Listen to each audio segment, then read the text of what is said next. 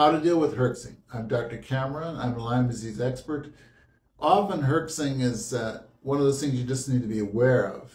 You know that Lyme disease is a problem. If you start treatment, there might be a flare-up, but oftentimes awareness is a huge help to someone who has it. Sometimes they'll have a herx reaction and they didn't even know it. They took something for an ear infection, something for a throat infection, they get a herx reaction. So education is important, but also just awareness that it can be tough. It can be tough on you.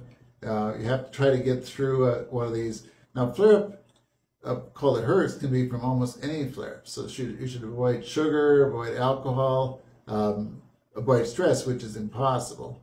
But we want to avoid a herx reaction, but sometimes you just have to take it on.